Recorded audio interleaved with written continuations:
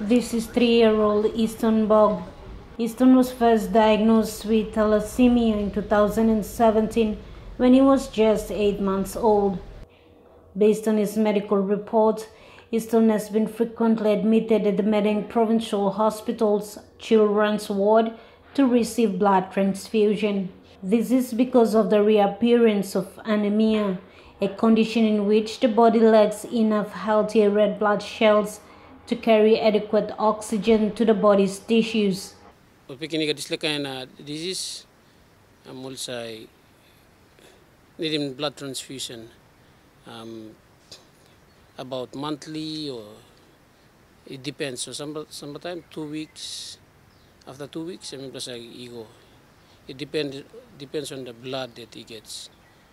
So Esthon since 8 months, and from that time I'm dependent on blood transfusion. Special care is required to look after Esthon. With doctors' advice, certain foods are not allowed for little Esthon to eat. The parents are looking at advanced treatments of bone marrow transplant and iron chelation treatment. However, to seek medical treatment overseas will cost them a lot of money. Thus, they are kindly appealing to any individuals or generous donors who are willing to assist them. Requesting is same, minimum 5 kina to 10 kina, or you can give from your heart.